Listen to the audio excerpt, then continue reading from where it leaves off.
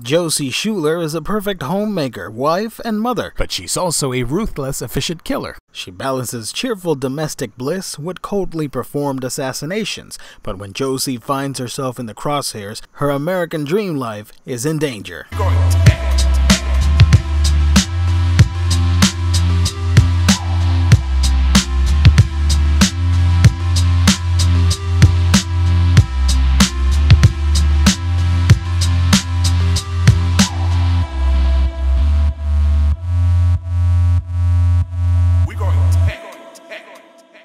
Hey everybody, welcome to another exciting episode, another edition of A Week in Geekdom here on YouTube. This time we're talking Lady Killer from Dark Horse Volume 1. This is a wholesome, action-packed thriller that is light on its feet, but it's really good when it counts. Lady Killer, she's this trained assassin, but she poses as a regular 60s housewife with family and everything, whom she really does appreciate and love and all that stuff. It's genuine, and she makes a living being an assassin, and she doesn't mix the two professions into one until this case comes along where her superiors are asking, can she really perform all these great things without wanting that simple housewife life getting in the way.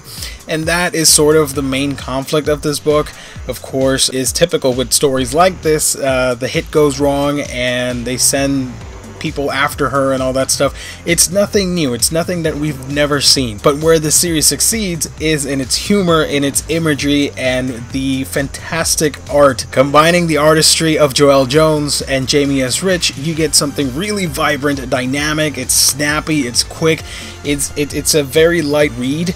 And it reads more like a storyboard action piece. Like, this would be something I would see in cinemas made by, let's say, like Edgar Wright with Tarantino-esque flair, stuff like that, where the humor is in the actions that these characters are taking and doing, of course mirroring the era of the early 60s with that wholesome family image and that propaganda of, the wife needs everything at home so she can raise the kids and stuff, and like she can't do this or that. But the series has fun with that, and Joelle is able to craft a really interesting story with great fun characters.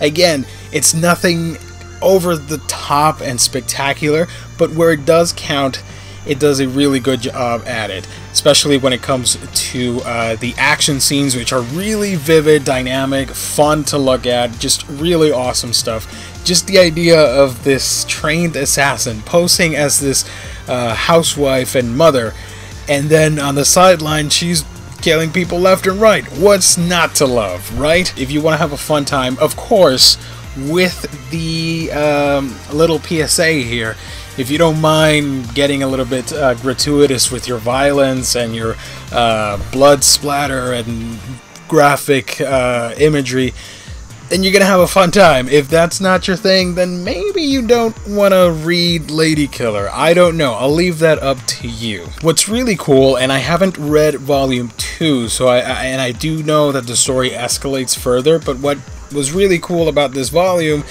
is the fact that it plays sort of into that whole espionage paranoia era of the late 50s, early 60s, that time frame, which is really good for any movie or story, because it was a time of transition and change from a previous lifestyle into what has evolved into our lifestyle, if that makes any sense. Like I mentioned, the art is probably one of the biggest selling points here, because the story, like I mentioned, it is a little bit redundant, it's a little cliched if you're into this sort of genre, but the art in it is just beautiful, spectacular.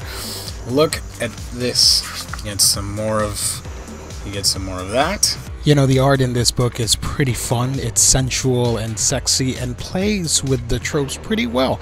It knows what it's doing in the way that it represents female empowerment with a male-driven society from the 60s, and I think Joelle does a rich job of highlighting our main protagonist and how different she is from the rest of the culture and the characters and all that stuff. I thought it was pretty cool.